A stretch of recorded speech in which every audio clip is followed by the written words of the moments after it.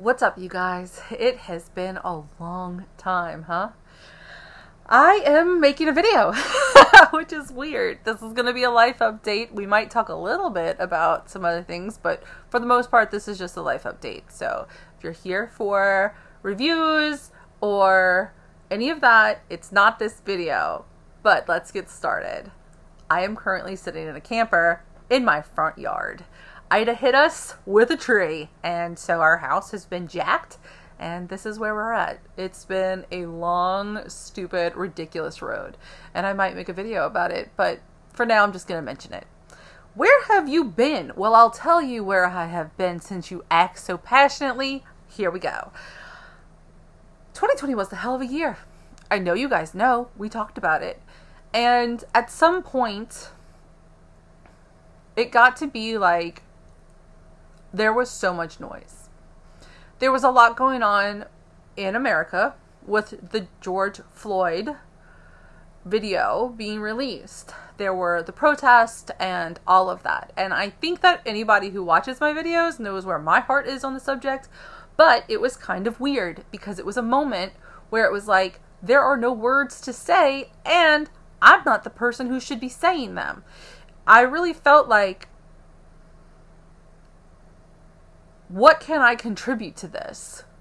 Like my sadness, my pain, my heartache, it's not a time for any of that.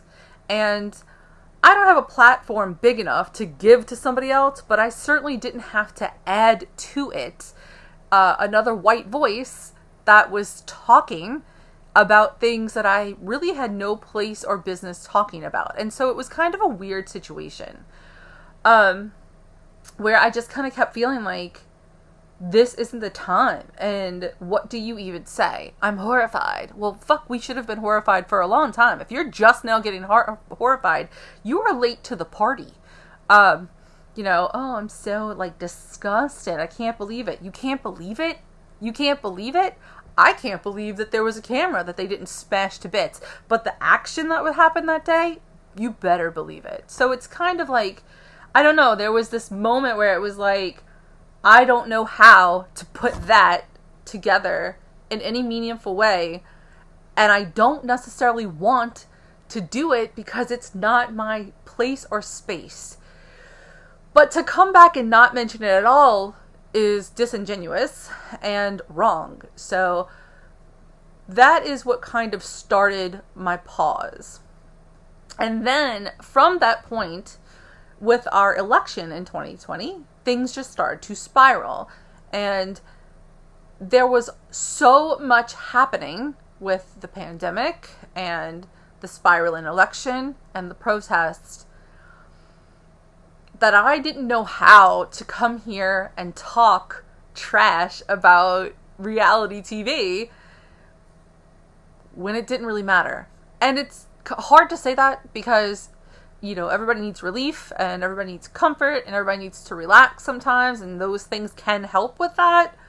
But at the same time, I just couldn't do it.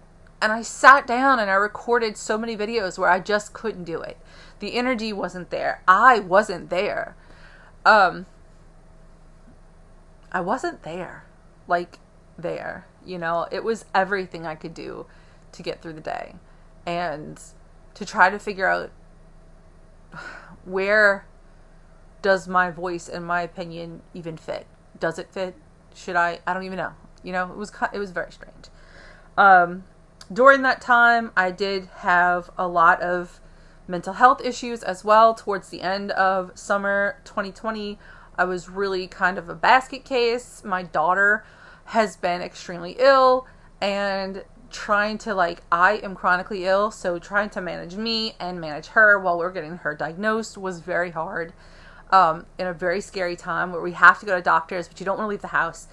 It was just so much. And I guess I just kind of shrunk even more, just shriveled up. I'm going to try not to cry.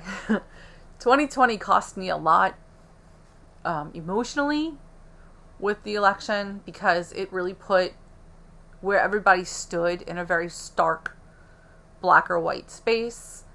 And as a queer person, there's already kind of an acknowledgement. I know that you wouldn't love me if I wasn't related to you. I know that we wouldn't be friends if you weren't my blood. I understand that I am not somebody you would want in your spaces because I am queer.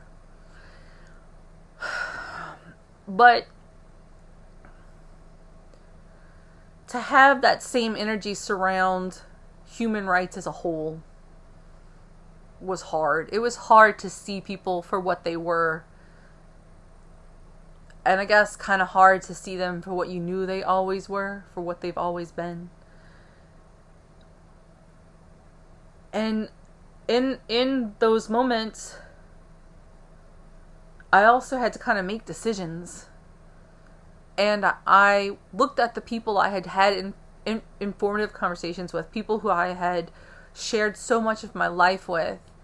And I just was like, at this point, if that's your opinion, if that's the side you're on, then you know what you're choosing, and you know what you're saying, and you don't care. And that tells me all I need to know about how you feel about me. And so at the end of 2020, I made some big changes in the people who I let share my emotional space, because it was 2020 and we weren't sharing space with anybody. And that was hard. Like, that I suffered those losses, which sucks, because it sucks. It sucks to be like, you know, I want to call so-and-so and go, oh, you can't, because they're not there anymore. Their body is, but they are not. Their heart is not. It was a weird situation. So that happened. Like, you know, and that took a while, and early 2021 was kind of a blur. It just has been a long process, medical process and everything else. And it kind of got to a place where it felt too big to come back. Like, there's so much. How do you address any of it? I don't know. Like, you tell me. I don't know. So that's what kept happening. And then my oldest started college, so we've been dealing with that, and she's on break now, but there was just a lot. Physically demanding, emotionally demanding. It's been a lot. And it is still ongoing, because there are certain people who, during that process, I was like, well, you know, but I love you so much, but I'm at a place. And that's another video, but for now, I'm just going to say I'm at a place, and I'm moving on. And I am really dedicated, you guys, so much. So maybe this is like a what to expect in 2022. I am dedicated. I'm dedicated to preserving my vibe, protecting my energy, and advocating for myself. I just started doing that in my own health, because I tend to, like, I'm fighting for my kid, right? I'm like, oh, you're going to diagnose her and you're going to get her treated and we're going to figure it out. But when it comes to me, I'm shrinking up. I'm like, no, it's fine. I can wait. It's not a big deal. No, I can get through it. And I was like, what am I doing? What am I doing? Like, go in there and do it. My wife was like, fight for yourself as if you were one of our kids. And I was like, yes. So I went to the doctor. I sat down and I got verbal. I was like, this is what I'm dealing with, and this is what's going on, and I want to actually fix it. And she was like, cool, let's start a medicine. Let's start actively going after it. And I was like, what? That easy? Okay. You know?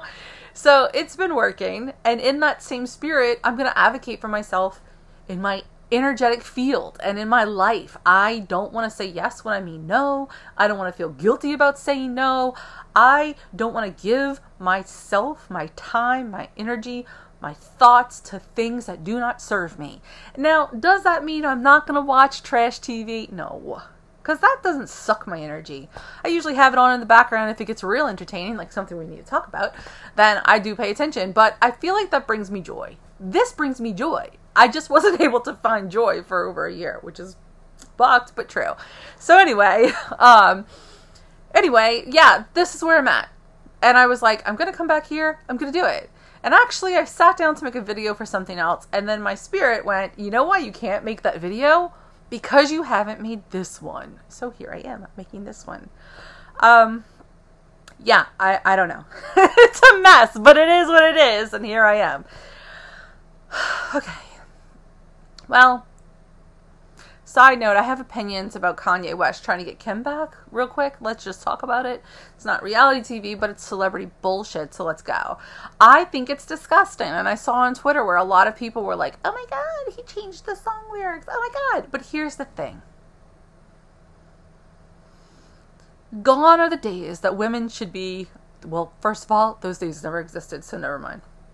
But we should not be allowing public displays pressure to make us get back together with somebody who isn't doing the work behind the doors. And I have opinions, and all of my opinions on public people are obviously, they're based on public information. I don't know these people. I'm not claiming to know them. These are my opinions based on the public personas that are available to me. And if you look at those, it shows pretty clearly somebody is suffering with mental illness or emotional disturbances. And that person hasn't, I think they did at one point, do the work to like stabilize and be a good father and be a good human. But they haven't been doing it lately. And I think that Kim Kardashian has every right to say, no, this isn't good for our kids. It's not good for me. This doesn't serve me anymore. And if you're not willing to do the work behind closed doors and to make things change, then changing a song lyric shouldn't have the whole damn universe going, oh, but he wants her back. That's gross. Support her in her venture to move on. Now, as far as her and Pete Davidson go, I kind of love it. I love it. Okay, so 1,000 years ago when Nicole Richie hooked up with the Madden boy, I was like, I am here for this. I hope they get married. And they did, and they had children, and I'm so happy. I was overly invested in that for no good reason. And I feel the same way about Kourtney Kardashian and Travis Barker. I love Travis Barker. I love him. And I love him with Kourtney Kardashian. And I kind of get similar vibes with Pete Davidson. Now, I don't know, because I'm worried for him. But I could see good things coming from this. I like it. Anyway, I couldn't come here and give you an update and not give you a little bit of like talk shit. So there it was. I hope you guys have had the best possible life in the time since I talked to you last time. And I am deeply, deeply, deeply looking forward to this next year. I have some big shit going on that I've decided to make videos about. So that's going to happen. Big shit. Big shit. And yeah, I'm happy to be back. I will probably watch some TV and talk to you about it. I will probably more likely be talking to you about celebrity news because I'm into that. And sometimes it motivates me. So whatever I get motivated about is what I'm going to talk about. Yes, that's true. And in 2022, I have this deep, deep, deep, deep desire to see us all get what we actually deserve. And with that desire comes the thought, well, then I need to be the kind of person who deserves good things. Because I want to see us all get what we deserve. That's it. And hopefully we'll all be here. And we'll get to see how that unfolds. Until next time, happy Yule. Enjoy your holidays, whatever they are you celebrate. And I hope to see you around. Leave a comment. Ooh, like it, subscribe, all of that stuff I was supposed to say way earlier in the video.